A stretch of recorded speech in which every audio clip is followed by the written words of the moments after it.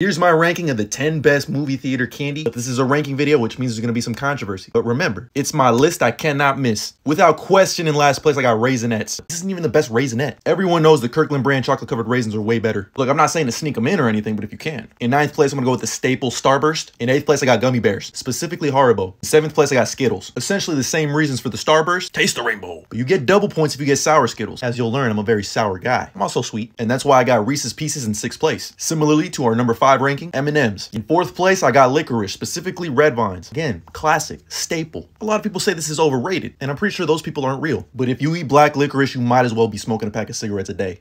Into our top 3 with number 3, I got Sour Patch Kids. First, they're sour, then they're sweet. Sour Patch Kids, sour, sweet, gone. And in 2nd place, this one really came out of nowhere, but recently, the Gummy Cluster Nerds, fire! But in 1st place, it's easily, hands down, Sour Belts. Specifically Sour Strips, shout out my boy Max Tuning. This is an elite taste palette. If you enjoy this, you are elite.